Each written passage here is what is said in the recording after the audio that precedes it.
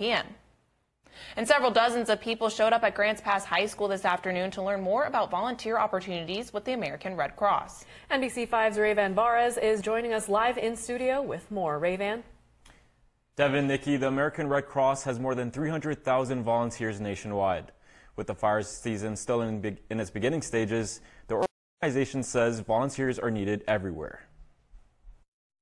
You feel better. You get to meet people. You get to know that you're making our community a better place. The American Red Cross held a community meeting at Grants Pass High School Sunday to talk about the benefits of volunteering with the program. On average, Red Cross helps more than 100 million people across the globe. Regardless of nationality, regardless of faith, there's no barrier to getting help from the Red Cross. Volunteer Alexandra Moore is hoping to make a difference in her own community. I know if I was in a crisis, I would want someone to come and at least give me a hug or tell me that things are going to be okay. Volunteers make up 90% of Red Cross workforce.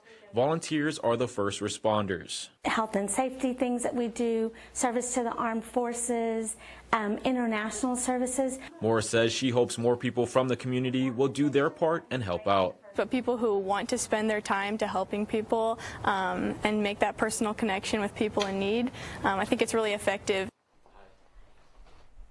The next meeting will be on August 30th with training to follow. Live in studio, Rayvan Barres, NBC5 News.